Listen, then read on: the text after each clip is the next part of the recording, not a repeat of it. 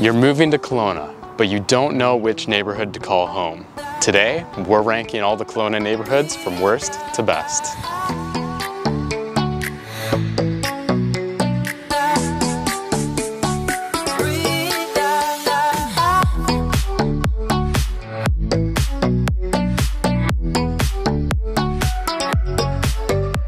At the tail end of our list is Rutland. Rutland is located in the northeast part of Kelowna, and any Kelowna resident will know why Rutland is in the back of this list. Rutland is known for having a bit of a higher crime rate, some pretty old houses, and it's a very densely populated part of town. But I believe that Rutland has a lot going for it though, such as being close to the airport and also being one of the closer parts of town to Big White. So if you're a snowboarder or skier, this is an advantage. To get to Big White, it's only about a half-hour drive, give or take, from Rutland. Oh, and also, you're close to the highway, so if you're heading north a lot out of town, then Rutland's in a good location for you. The real estate is also more affordable in Rutland, especially compared to other areas of town. On average, the benchmark price for real estate is around $638,000 right now. So if you're looking to get started with real estate in Kelowna, Rutland could be a very good option for you.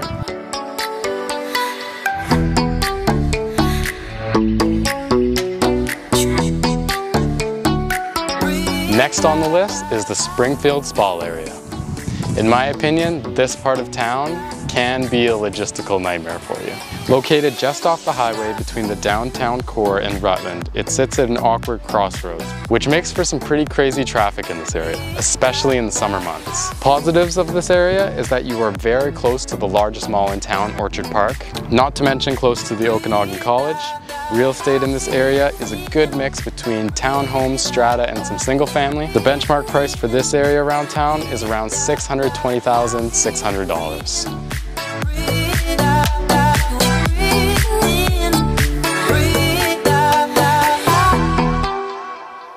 While we're on the topic of logistical issues, let's talk about the Westbank.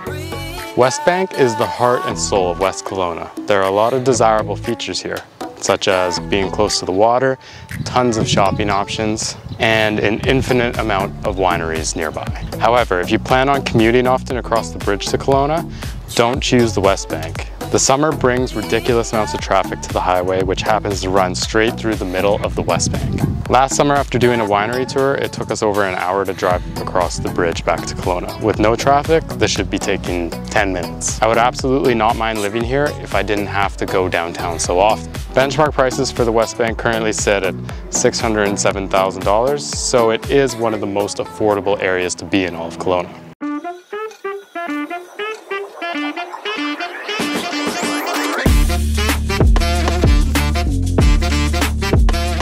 Next on the list is Kelowna's downtown center. For the sake of simplicity, I'll be combining Kelowna North with the city center. This area comprises of mostly strata, but has a few cute older homes from the 1950s and onwards. It comes as no surprise that there is a ridiculous amount of things to do in this part of town. I mean, from food to shopping and recreation, downtown has it all. This of course comes at a cost. Lots of summer traffic can be an issue, especially during the summer seasons. It also appears that homelessness has been getting worse in the downtown center, but if you're cool with walking everywhere you need to go, this should be the #1 on your list. Average prices here float from $700 to $750K. Keep in mind that that's mostly condos.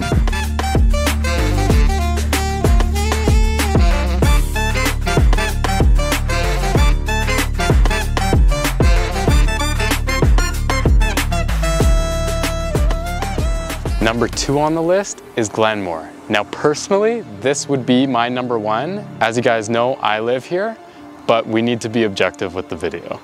Glenmore is located just north of Kelowna, and it's about a 10-minute drive from downtown. You get a huge mix of living here, from condos to single-family homes and even farms. That's right, you heard me correctly. Country and city living rolled into one. Glenmore is also super close to UBCO, and it has its own shopping centers. Not to mention, it's also super close to the airport.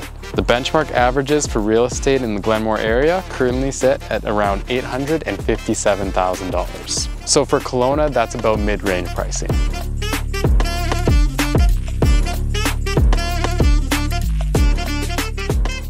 Now let's talk about the #1 place to live in Kelowna, and that's Mission. It is comprised of Upper and Lower Mission and is located south of downtown along the coast of Lake Okanagan. This is a very desirable part of town to live for so many due to its proximity to so many wineries and beaches. This place is the peak of what Kelowna represents for so many people. It has its own shopping centers and is in close proximity to any necessities. The only drawback I can think of for Mission is the real estate prices. Lower Mission, you can expect an $810,000 average, and Upper Mission, you can expect just shy of $1.3 million average. If money ain't a thing, this is the spot for you. Guys, if you like this video, do me a huge favor and hit the like button, comment what you think the best neighborhoods in Kelowna are, and definitely don't forget to subscribe. And also keep in mind, this is just my personal opinion. See ya.